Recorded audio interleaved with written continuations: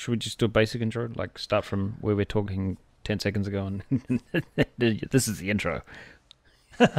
Nah. Well, we have to fill in time because nothing's happened. But anyway, no, let's just do the proper thing. Yeah. Okay. Go.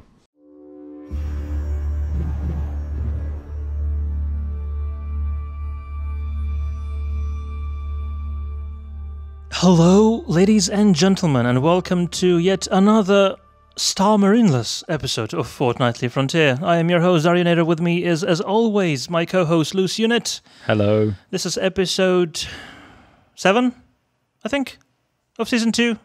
I have no idea. Welcome to Fortnightly Frontier. We didn't even prepare for this one, really. Because no, we didn't. Basically, I've been away for the last 2 weeks on holiday. So have I. Seeing you in Croatia. That was nice. Yep. And we went for some drives, twice. Very exciting. Basically, both of us were out of our respective countries and had absolutely no time to prepare. Yeah, I haven't seen the last 2 episodes of... I literally got back yesterday after being awake for 40 hours and driving through the night. And so I haven't seen any of the Around the Verse episodes yet. I haven't read the report about Star Marine, but I understand TLDR. It's basically, we're getting there, but not yet. Basically, yeah. Yeah. There's also the monthly report, which I had grand plans of reading, but really couldn't squeeze another 4 hours into my day today. Yeah. I probably could have, but I was still tired, so... Yeah, no, not blaming you. Did nothing. First day back at work, man. Yeah. We did see some nice pictures of the new ship, though. The Genesis Starliner, as it's called. You say pictures, I've only actually seen one picture of it. Well... You complained, though. You complained about it looking too much like an old design. Yes, but I don't mean an old design of Star Citizen ships, but this could be just, the this company's style. Because especially in the promo pics, they released it with painted quote-unquote wings, but the body, the fuselage, was completely unpainted. Ah, yes, because it is a new manufacturer, isn't it? Yes, it's the Genesis company. Yeah. And especially with the unpainted fuselage and the really tiny cockpit windows, it reminded me of, those post-World War II airliners. Unpainted... the early DC planes, something like that. I'm not saying it looks bad, because it looks great. I like it. It just kind of doesn't mesh with the whole design language that we've seen from other ships from Star Citizen. But, as you said before, This is a new manufacturer, so that just may be their style. That is the point. It is a new manufacturer, so they have a new style. Maybe they're going for that retro look. Yeah, and Lisa Ohanian? Yes, that's her name. Yep. She's doing all of the design stuff at the moment, building up the design booklets, basically, to show what it is. So I guess that's a new one. There's probably been a segment on one of the Around the Verses that I haven't seen, which show the new design language for the new company, possibly. Maybe in 51, because I think it came out after 50 was released. So... Sorry, I haven't seen episode 51 yet either. I just finished watching 50... 10 minutes ago. 50. 50, just 10 minutes ago, just 10 minutes previously, we started recording. We have been busy, unfortunately. Yeah, we've been away on holiday. It's the summer here, so yeah, been busy and not looked. But yeah, possible in... It's the early summer. We tried to beat, the holiday rush by getting in there. Well, yeah, I did. You didn't? No, I just didn't have a choice. Because that's when my girlfriend's job has changed, so we needed to fit a holiday in there and get some time sorted there, because otherwise she won't get any holiday this year. All right. And second holiday is going to be at Gamescom. Basically. Second holiday? Yeah. Technically, yeah. But she wasn't available to come to Gamescom. And if she was, she wouldn't come anyway, because it's not her thing. Yeah, I know several people who I could describe as such. Yeah. Have we? When is Did we? I don't even know what I'm saying right now. Did we announce last week that we were going to CitizenCon? Yes, we did. Last week? Last fortnight? God damn it. I don't know if we announced it last episode, but I'm quite sure we talked about it, that we're going to both Gamescom and CitizenCon. Okay, yeah, anyway, we're going to both. Yes, indeed. And that was the end of that conversation. That was the end of the topic. Speaking of Gamescom, a bit of hyper news, if you allow us to slightly modify the whole routine. Patch 1.1.4 is scheduled to be released today, so by the time this episode comes out, it will already be out, and it basically just contains a piece of flair for all the people attending Gamescom. Oh yeah, because I've sold out the tickets, so they can release the Yes, flair of already. course. Perfect. Awesome. I get some And flair. they've also announced 1.1.5, which will not contain Stammering, but they have also not released any change list, so stay tuned for that. That's interesting. I really hope they fix the damn helmet, because it's been askew for the past few patches and it's really driving me crazy. Yeah, and if they are actually releasing patches while they're pushing really ahead with the development of Star Marine, that's a good sign for the future development of the game. Again, for excuse me, for those that aren't really familiar with the process of developing games, it's like what we're seeing should never be seen by us right now. Yes. And it's for them to actually be releasing for testing, not just internal testing, but external testing, for them to be releasing that right now is really complicated for them. And it's actually probably adding a lot of time to the development cycle. Yes, if you take a standard AAA title, you basically don't see what's going on for the first 4 or 5 years of development. Well, it depends on the AAA title. Depends on the AAA title, but for instance, yeah. Grand Theft Auto 5, 4 years at least. Yeah, if you've got a with the Battlefield games, they have a very solid engine to start off with. They don't need to do much to it to release the next one. That is basically But just creating new content every time. It's basically 2 to 3 years for a Battlefield game to be from the start to the end. If they're and the engine development is separate from that, so you'll see a new quote unquote generation with the new engine or whatever. You'll see that, and that is developed alongside it, so it's not necessarily released with the game. But in the case of Star Citizen, we're seeing an engine that's existing that has basically had to be rebuilt from the ground up in a lot of cases to get it to a standard and get it flexible enough. Basically, it's just the rendering of the 3D objects, the shaders, a lot of the shaders, the PBR, everything had to be redone for the game. 64-bit 64 bits, the AI, large world, like you said. There's a lot of stuff that I can't think of right now. There's a lot of stuff, yes, and that is basically a lot of things that just had to be built.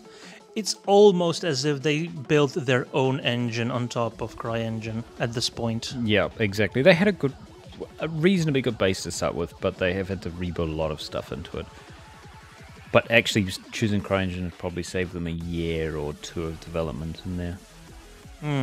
So, yeah. They're getting to a point where content and fine-tuning is becoming the biggest hurdles for them, and that just takes time. And that's going to take about a year or 2 more, I think. We're going to have access a lot sooner. Yeah. I think it's still going to be a lot less time than people think should be. Like, if you take Half-Life 3, just how long has it been in development so far now? Possibly it would be a little bit less time, more time. But I don't know. Again, we don't know, because we've been completely involved with the development since the get-go, and we don't know how long such a game would actually take if it was being developed behind closed doors. Yeah, and because at this point, this would not even be nowhere near an open or even a closed beta. Yeah, and we're in the unique position of seeing how it will affect the development of the game, because how much work are they putting into getting this release stable of Star Marine. How much work are they putting into getting that stable, and how much of that stableness will actually carry across? And then you have, I mean, that's a big thing, right? Because when you're building a game, you don't need to necessarily make it stable. You just have to be able to test the bits that you want to test. And I think that's what I did with Arena Commander. They released a lot sooner than they should or wanted to, because the community was so demanding at that point. And they released a very buggy version from the get-go and very feature lacking, and then they built on top of it. I think they're trying to avoid that with Star Marine. The initial release will be a lot more polished, a lot more feature-filled, and there will be a lot less catastrophic bugs. Yes, a lot fewer catastrophic bugs. It yes, might work on day one as opposed to Arena Commander. In the past has been problematic with that. Working on day one, like some bug in the patching or something like that. Hopefully, instead of really pushing you out exactly on the state, they're just saying, well, let's get it working, let's make sure everything will work, and let's drop it. I think actually from their perspective as well, the first-person shooter side is probably going to be the biggest seller for the game.